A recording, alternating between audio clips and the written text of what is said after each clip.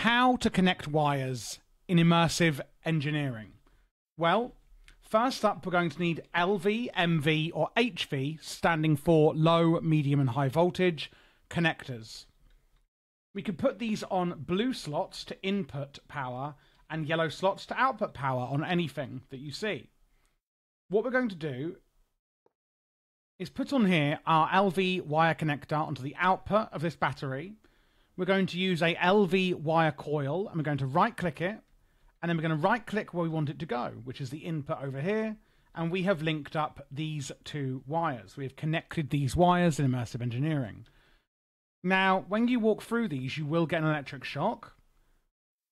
So we're going to use our wire cutters, right-clicking to remove the wire and picking it up automatically, and then use an insulated LV wire cable, which we can still walk through, but we will no longer be electrocuted by the wire. And you can do this as well to relays, which, as you can see here, are relaying or kind of middlemen for your power. And then we have transformers where we can turn high to low, medium to low voltage, etc. And that is how you connect wires in immersive engineering.